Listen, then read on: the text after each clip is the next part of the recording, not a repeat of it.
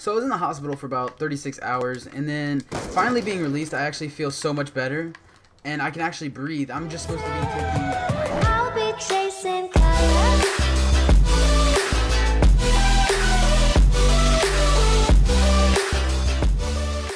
What's going on, guys? It's your boy Deaks here with another video, and today I hope you're having a fantastic day. We're back on Black Ops 2. Now, before this video even starts, I want you guys to go down to the comment section below and comment the word that's on the screen right now. I'm going to be randomly selecting somebody in the comment section to shout out into the next video. With all that said and done, let's go ahead and get straight into the video. Alright, so originally I was going to do face cam for this video, but the face cam just wasn't working out. It was freezing up my computer, and I'm going to try to get that fixed before the next video, but I have no clue if it's going to work, but I will eventually get face cam on. Alright, so the main reason I really haven't been on YouTube or made any videos for the past few days, I've been on Twitter. If you guys don't already follow me on Twitter, it's right there. It's gonna come on the screen right now. But the reason I haven't been on YouTube is just because I was taken into the hospital. So the reason I was taken into the hospital is because I was having breathing problems, and it was because I had inhaled a lot of bleach from bleaching my hair. Alright, anyways, back to the point. On Saturday night, last Saturday night, me and my friends, we decided to bleach our hair. But we all decided to bleach our hair because two of our hairs were pink already and one of them was black. Me and my friend, we were trying to get the pink out of our hair, but it ended up just turning into like a softer pink. And so the way we were doing it, we were in a bathroom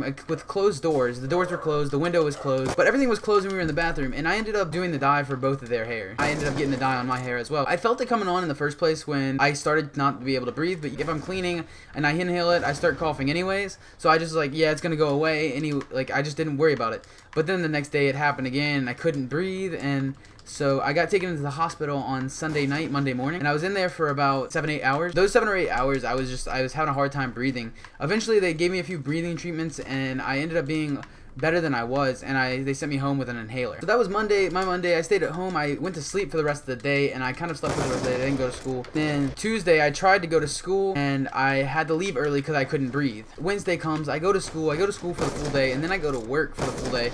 So it was my first day back of not being able to breathe and then going to work for both of those days. So after going to work and school, I seemed to be fine after school, but after work, I had been working myself too hard, and I ended up overworking myself, which made me start to not be able to breathe. Wednesday night, I actually went back into the hospital around 12 o'clock. I figured that it was going to be the exact same thing that happened Sunday night, that I would go in there, they'd give me a few breathing treatments, and I would be better than I was. Then I was in there for a little longer than I had expected. They had moved me to a different room. I started off, they gave me a few breathing treatments. I still was breathing heavily. I still was working hard to breathe. My heart rate was up to 120, and my average heart rate is around 55 to 60. So after a while, I decided, we've been here long enough. I'm going to try to get some rest while I'm there.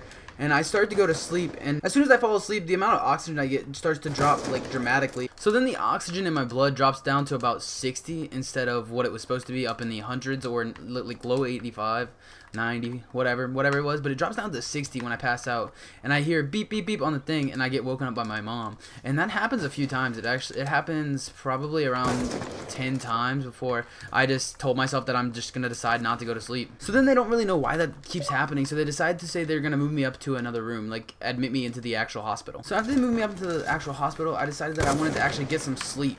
They really didn't know what was causing the oxygen in my blood to go down a lot, like as it was, and I have no clue what it was. Still, right now, after I've been released, they don't know what was causing it. So I was in the hospital for about 36 hours, and then finally being released, I actually feel so much better, and I can actually breathe. I'm just supposed to be taking my inhaler every 4 hours for 4 puffs. Alright guys, I hope you guys enjoyed the video. It's been your boy Deaks. Don't forget to like, comment, and subscribe. Don't forget to follow all of my social medias. Follow my Twitter, turn the notifications on, stay active. Don't forget to comment down that word down in the comment section below. With all ado, I hope you guys enjoy the shot. It's been your boy Deaks. I'm out, guys. Peace. I've not played this game in 2 years. He did not hit. Dead ass. Like he did not hit. Oh, he did hit. Oh. The guy in front of me, I thought he was him.